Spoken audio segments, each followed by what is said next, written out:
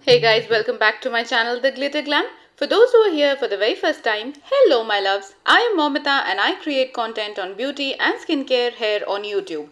And as the festive season has already started here in India, so I'll be creating this beautiful traditional Bengali makeup look for Durga Puja, which is just around the corners. This is a very simple, elegant and wearable makeup look which is easy for you to create. And I created this using all ultra affordable drugstore makeup.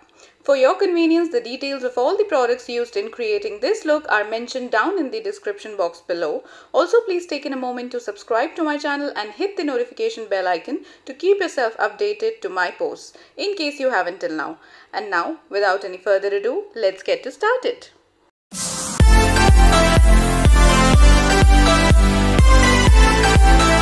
My skin is already prepped almost 30 minutes before starting my base makeup, and to prime it further to start my base makeup, I will prime my face first using the Inside Cosmetics Long Lasting Oil Free Primer, and this one is a pore minimizing primer. It instantly fills in your pores and gives a very smooth blurred out effect. With this, I'm only going around my nose and forehead. I have got a pretty decent skin and very less minute pores just around my nose, so I just like to focus in the problematic area specifically. Next, to take the base makeup a notch higher, and in order to achieve a very natural glow and a dewy base, I'm going in with the Real Makeup Base Highlighting Primer by Swiss Beauty in the shade O2 Golden Tint. So after dotting the primer on my entire face, I'm blending it using my fingers. And this one, I feel more than a primer, works as a strobing cream. It definitely has a little sticky feel but will not fill in your pores. But this will certainly add glow to your base and make it look dewy. And to keep my lips moist and hydrated, I'm going to apply some lip balm. Next, to prime my eyelids, I'm using the Instant Age Rewind Concealer by Maybelline in the shade 120 Light. This will cancel out any kind of darkness on the lids and give an even toned base to do the eye makeup. And to blend it out, I'm using a deep angled brush by Cuffs and Lashes. Now, if you do not prime your eyelids before the eye makeup, the shadows won't blend out easily and will give you a very patchy look, which you do not want. And while the concealer is still tacky, and to prevent it further from creasing into the fine lines, I will set it using the banana powder from the Wet n Wild's Megaglow contouring palette. Moving on to the eye makeup. For eyeshadows, I'll be using a very affordable drugstore palette, and this is the Mars I Belong in Your Purse eyeshadow in the shade Smoke It Up. This palette is perfect for creating neutral eye looks as well as smoky eye looks. So taking in the light brown shade and a blending brush, I'm going to start building up my crease. This is going to be my transition shade as well. So starting from the outermost corner, I will keep on blending the eyeshadow in my crease area.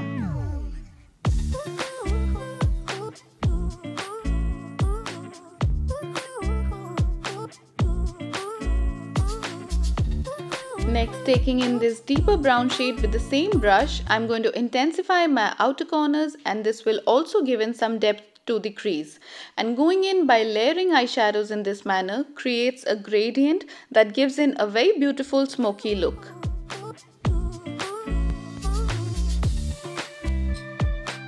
Next, taking in a smaller blending brush, I'm going to take this warm orangish brown shade and will place it in my outer corners and my crease. Not only will this give in some depth, it will also give in an ombre kind of an effect.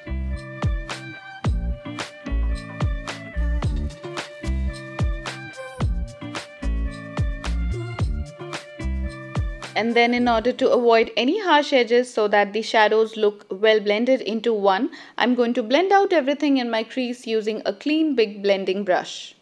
For the lids, I have taken this champagne shade on a flat shader brush, and I'm going to apply this in the inner 1/3 of the lid space. I did not find the shimmers of the palette as pigmented as the matte eyeshadows, so to intensify the pigment payoff, I did spray some fixing spray on the brush and applied the shimmers using the wet brush. So a quick tip to make your shimmers work is either to use in a wet brush or use your fingers to apply them.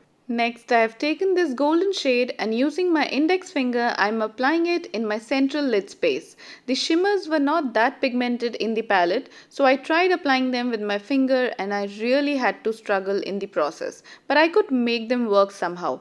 And after applying the shimmer with my finger, I will carve out my crease neatly using a flat shader brush.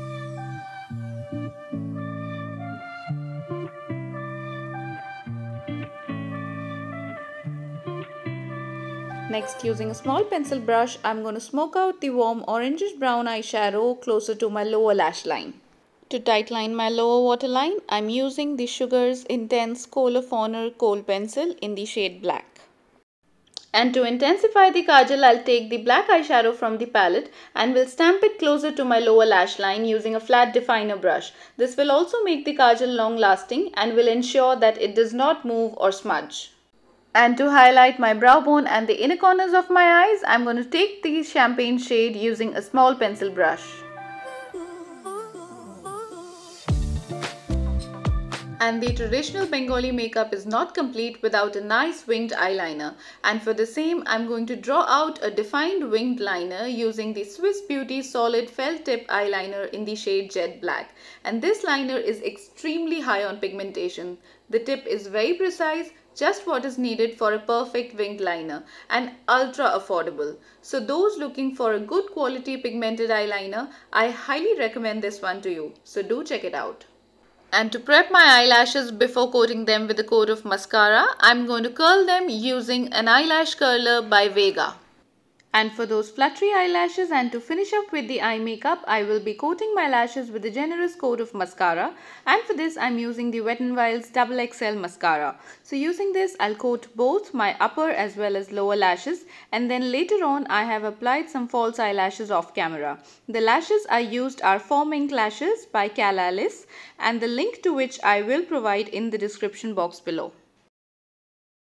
Moving on to the base makeup, for foundation, I'll be using a concoction of 2 shades, that is Maybelline Superstay in the shade 310 Sun Beige and the Miss Claire Everyday Foundation in shade BE04 Buff. The Maybelline Superstay foundation is a full coverage one, and this shade is also a little darker for my skin tone at present, whereas the Miss Claire one is a shade lighter for my skin tone, and this one is also a sheer to medium coverage foundation. So I've taken in almost 1 pump of each and applied after mixing using a flat foundation brush, and by mixing these 2 shades I could make out a shade somewhere in between which was almost somewhat closer to my skin tone. And to blend it out, I'm using a damp beauty sponge by Miniso today. You can use in a flat top kabuki brush or a beauty blender, whatever makes you comfortable to blend in your foundation.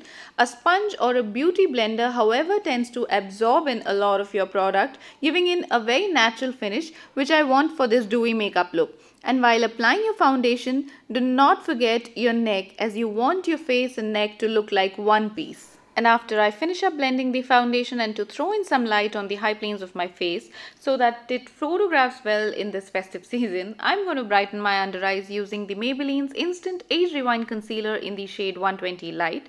So using this, I'm going to go on the usual high points of my face, that is in my under eyes, on the tip and bridge of my nose, my forehead, around the nose and lips, and on the cheek and chin. And to blend it all out, I'm using the same damp beauty sponge. I use this as a brightening concealer just to bring in some light on the high points of my face. I'm also wearing colored eye contacts today, and the one that I'm wearing is Pack Iris lenses in the shade grey.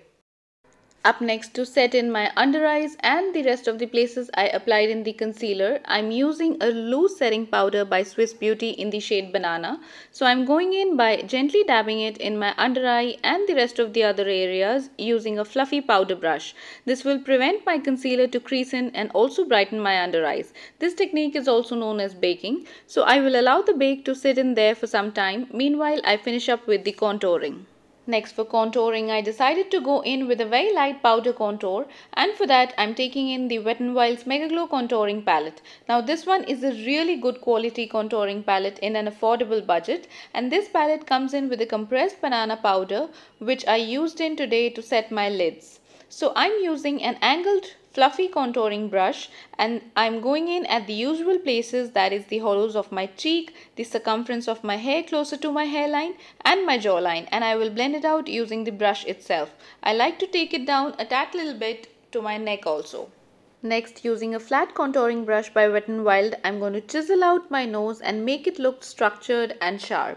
And the trick to get a chisel nose is by drawing in 2 lines with your brush, starting from where your eyebrow starts, along the either side of your nose bridge, and blend it. The closer these 2 lines are, the more chiseled your nose looks. And then using a fluffy powder brush, I'm going to dust off the loose powder bake.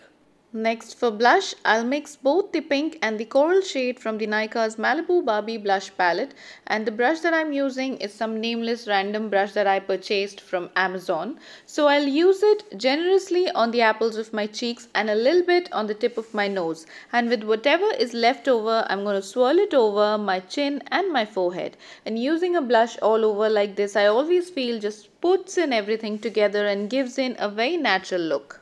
To highlight the high planes of my face, I'm using the Nykaa Shimmer Brick in the shade Good Old Gold. So using a fluffy highlighting brush, I'm going to go on the usual high points, that is my cheekbone, my temples, forehead, tip and bridge of my nose, cupid's bow, and a little bit on my chin.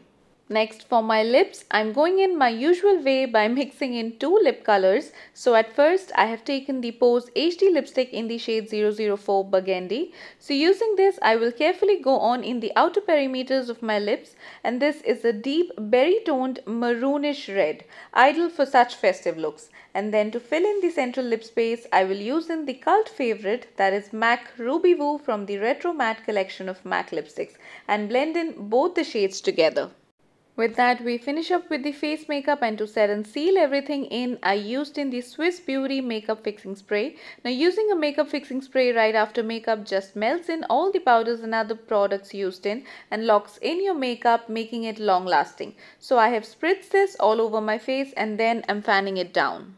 And this, you guys, is the final completed look. I have my bindi, jewelry, gajra and my traditional white red bordered sari on. This look is just on point for Durga Ashtami. I am also wearing colored eye contacts in the shade grey by Pac Iris and Falsies by Calailis. I really love the way this turned out, so do let me know your thoughts on this look by commenting down in the comment section below. The description box down below has the details of all the products used in this tutorial. It was my absolute pleasure creating this look for you guys.